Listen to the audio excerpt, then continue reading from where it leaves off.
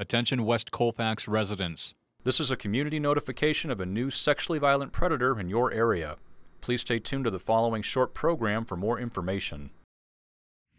Hi, I'm Technician Ron Hackett with the Denver Police Department. The Sex Offender Registration and Compliance Unit at DPD is responsible for the registration, monitoring, and tracking of all registered sex offenders and sexually violent predators who live in the city and county of Denver.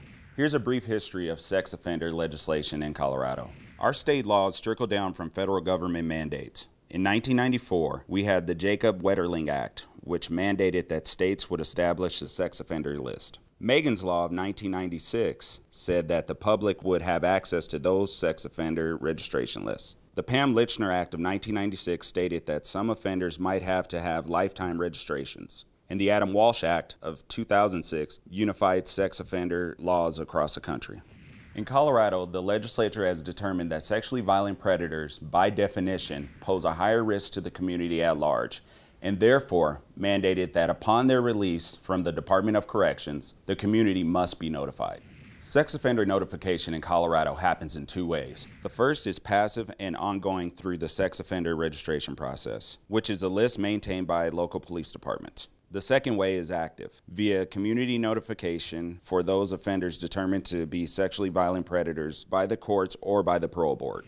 Most sex offenders in Colorado are supervised by the criminal justice system in our communities. Most sex offenders engage in crossover behavior, which means they may have been arrested for one type of crime, but be apt to commit another. Many sex offenders have no criminal history at all prior to their arrest. There is no typical sex offender, but all tend to be deceptive, manipulative, and secretive. 80 to 93% of sex offenses are committed by someone known to the victim. Sexual deviancy begins in mid to late adolescence. Sex offenses are not impulsive. They are usually carefully planned, and most sex offenders are male. The community has a vested interest in helping offenders to be successfully managed in the community. Sex offenders have the same need for housing and employment as any other citizen. Any citizen who uses sex offender information to harass, threaten, or intimidate an offender will be subject to criminal prosecution. There are approximately 16,500 registered sex offenders in the state of Colorado. About 65% of convicted sex offenders are placed in the community on probation. The remainder are in the Department of Corrections or community corrections. Offenders may be caught for one type of offense, but be at a high risk to commit another type. Crime of conviction is only one indicator of risk. A sexually violent predator must register with the Denver Police Department Sex Offender Registration Unit every 3 months for the rest of their life. The offender's residence must be verified quarterly by the Denver Police Department.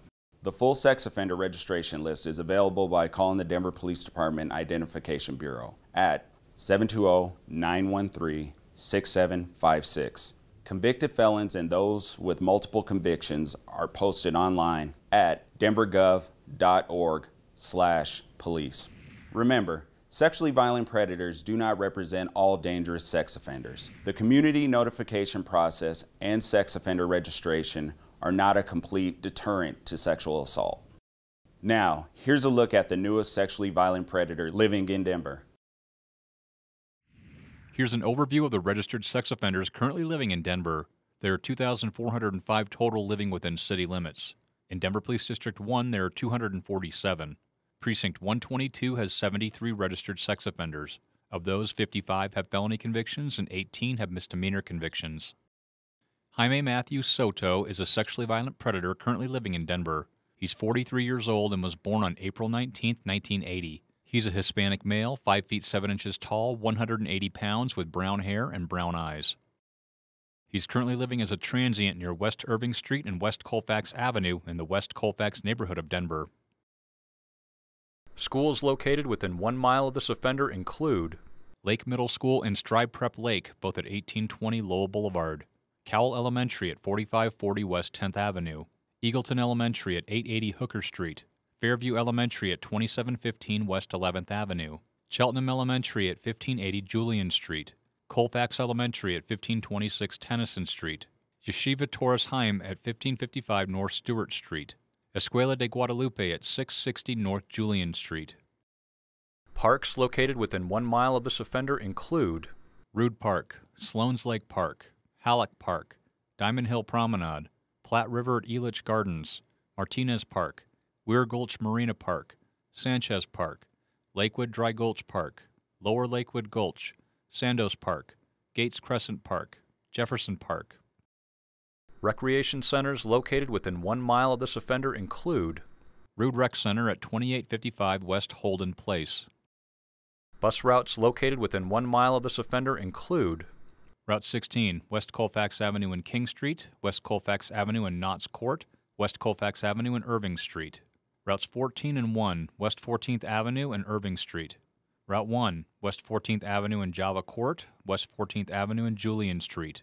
Route 20, West 17th Avenue and Irving Street.